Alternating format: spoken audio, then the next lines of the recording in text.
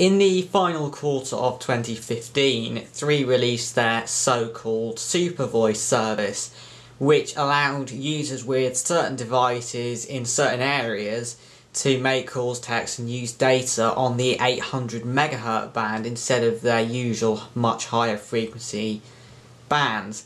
This basically leads to increased coverage, especially indoors. However, 3's system came with a number of complexities, such as requiring the right device, but also the way they prioritised the 800 MHz Super Voice meant that many people did not see it when it was necessarily beneficial to. So the 800 MHz in 3's case was set below the priority of the 3G 2100 layer. This was designed to prevent the 4G 800 from being swamped with too many users. However, what it meant was that users who were on a very weak and unusable 3G signal, their devices would camp on 3G instead of using the much more reliable and faster 4G layer. However, in the recent kind of days, weeks, EE's been rapidly rolling out and enabling their 800 MHz 4G as well. And EE is doing it much, much better. So EE enables all 4G capable devices to see the 4G 800 band. So you don't need one with a specific ROM and specific software and specific hardware to connect to the 800 MHz band. Any 4G device can do it. Even my 3-ROMmed S5 and my first generation Moto G, which doesn't support VoLTE or anything as sophisticated as that. Also, the 4G 800 is above the priority of 3G 2100.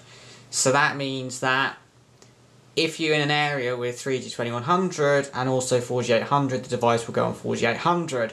Now the 4G 800 priority is below that of 4G 1800 and 4G 2600 because those two bands have more capacity. However, having the 3 4G bands and the 800 sat between the sort of high capacity 4G bands and the 3G means that you can end up seeing 4G basically the entire time. Because in most areas, EE's got 4G 1800 now because that's their base 4G layer. However, in some areas that might be a little bit weak due to buildings, lots of trees for example, and in that case, instead of falling to 3G, you get 4G 800 instead. So certainly in some of my travels, I'll see very little 3G now because of that 4G 800 layer. However, of course, if you're making calls or texts on a non-VoLTE handset, it will use circuit switch fallbacks. The call will go on 2G or 3G. So in that situation, if you made a call, the phone would drop to 2G or 3G. However, if you had a VoLTE capable handset, it would then just carry the call over the 4G band. Also, EE supports VoLTE on all their 4G bands, so 800, 1800 and 2600, whereas 3 only appears to do it on their 800 and not their 1800. So EE's is very much smoother. So, how is it best to go about recognising if the 800 MHz is deployed in your area? So, in terms of establishing whether a local mast is wired for 800, and obviously if it's wired for 800 it's likely to broadcast it at some point, the most accurate way is to look for green cable tags, because green cable tags don't mean anything other than 800 MHz for either EE or 3. Now, when I say EE or 3, from what I've seen, 800 MHz 4G is either done for just EE or it's done for 3 and EE. So if you come across a mast with green tags on the cables, it will most likely be carrying EE 800 MHz either now or pretty soon. However, just because one of the operators is broadcasting 800 on say an EE and 3 one doesn't mean that the other is at that point. So I've come across one or two where 3 is pretty clearly broadcasting 800 right now, but EE is not, or at least doesn't appear to from me as a consumer perspective.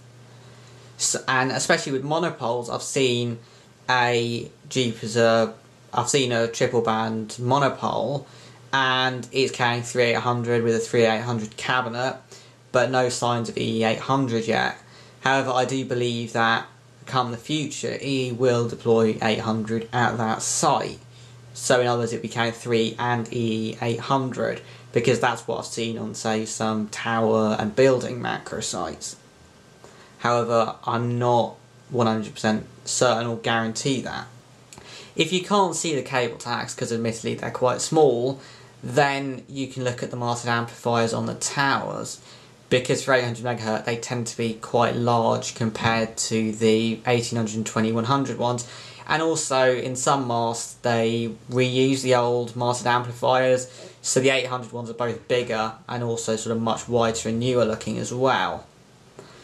In terms of monopoles where you can't actually see the cable tags, the best thing to do is look for a very large shroud, because they'll be using triple band panels with a low band input in them, so they're quite large panels. I mean, 3 of them means big shroud, and this seems to generally lead to a Hutchinson Jupiter monopole, which you'll remember is very common on Vodafone O2 masts, because they also have low and high band spectrum in use. So then you have to look at the cabinets below it. So if you've got a Hutchinson Jupiter monopole, and there's, say, a BTS 3900A cabinet, which is sort of EE's favourite, it seems, for 1800MHz 2G 4G, then the chances are that monopole is also going to carry 800 at some point if it isn't already. Although the BTS 3900A will only be carrying the 1800MHz 2G 4G, so there will be other cabinets on site to provide power, the 3G 2100 as well as the 800MHz. I'm just saying to look out for the BTS 3900 so that you can work out that the monopole is an EE/3 one as opposed to a Vodafone/O2 one. It will need other cabinets or a modification of the cabinets in order to provide that 800MHz later on or in that state. Now there is also a cabinet that looks kind of like 1.5 BTS 3900s. So it's got the 1800 2G 4G sort of on the one part, and then the 0.5 is at the 800MHz transmitters, and that is something to look out for. If you see it, then that's probably going to be carrying 800MHz. In terms of recognising it on the phone, the best thing to do is to use field test mode if that's available for your device, and then that will display band 20 with a bandwidth of 5MHz, because EE only has 5MHz on the 800MHz band, and the 800MHz band is called band 20.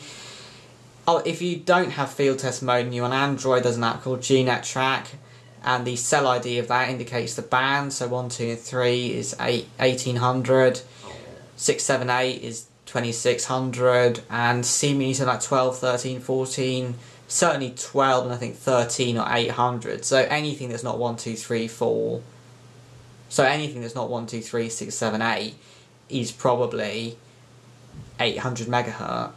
If you're on 3G though, the cell IDs will go all messy, so this is only refers to if you're on 4G. So this 4G 800 though does assist them with the emergency services network, because of course the EE won that, and the 800MHz then provides the ability to provide much further reaching coverage from towers, and certainly they'll have a pretty much nationwide 4G 800 footprint by the time that ESN comes out, and it already seems that they're making very significant headway in that regard. So thanks for watching. If you've got any questions about EE's 800MHz sort of deployment and what to look out for, let me know in the comments below. Otherwise I'll see you on the next video.